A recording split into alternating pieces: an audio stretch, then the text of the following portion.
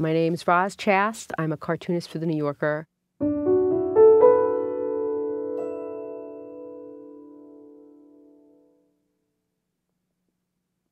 I love this era because it's before everything got so perfect and all of the rules of perspective are in place. They were more fanciful. I like the flatness. I like the sort of made-up backgrounds, the attempts at architecture that don't always work out, the attempts at anatomy that don't always work out. I love it. And sometimes the narrative will occur to me that is funny, especially in this painting. They're washing the newborn baby, but in the foreground there's just these groups of women, some of whom seem to be pregnant, and they're like, yeah, I'm about, 7 months. And then in the background there's a woman having some sort of beauty treatment, I think. It's kind of like a mud bath. I don't even know. And then this huge architectural thing happening that is not in the subject matter at all.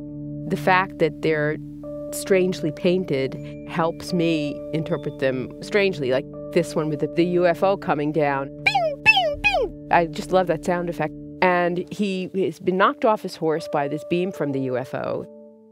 And then I think what's going to happen next is this pink house is going to come down from space. They're just all astonished, but I think it has something to do with the UFO.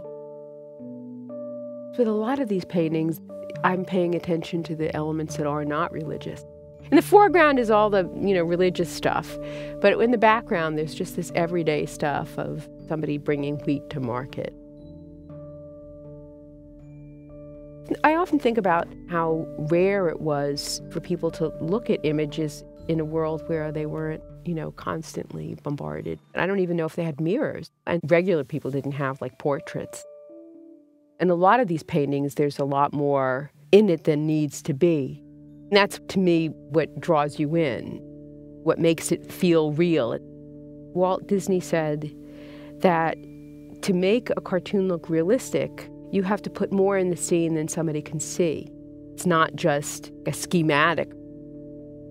I like to feel when I'm doing a cartoon that, yes, there's the joke and the people, but I also want to make the person feel that it's real, that if they opened up the drawer, they would know what was in the drawer.